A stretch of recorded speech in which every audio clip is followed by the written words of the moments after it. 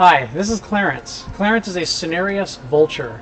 Cinereous vultures are the largest of all the old world vultures. That's vultures found in your European, Asian, and African areas. These birds generally in the wild are found nesting in the foothills of the Himalayan mountains. Basically a high altitude vulture, which sort of explains the abundance of extra feathering around the head and the neck here. A lot more feathering than you'll find on vultures in the rest of the world. And that of course helps keep them warmer in those colder environments.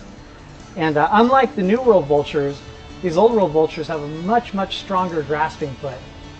In fact, the foot layout, the design of the foot, and the layout of the talons is much more reminiscent of the type of foot design you'll see on birds of prey. So despite the fact that they're classified as a vulture, they are blessed with the ability and the strength to be able to subdue or capture live prey if they want to.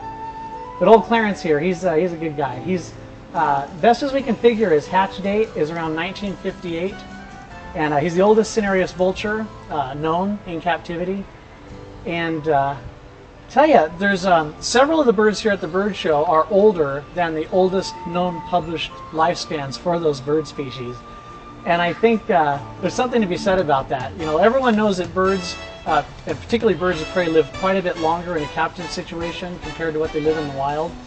But again, some of the birds we have are older than the oldest known published lifespans. And I think that says something about having a purpose, working for a living, not just staying on an exhibit, being able to get out and fly, and work several times a day, be out in front of an audience and strut their stuff.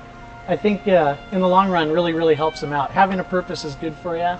And old Clarence here, he and I have been friends since 1983, so it's been a little over 20 years, but he's just as spry and just as lovable as the day I met him. Clarence, the Cinereous Vulture.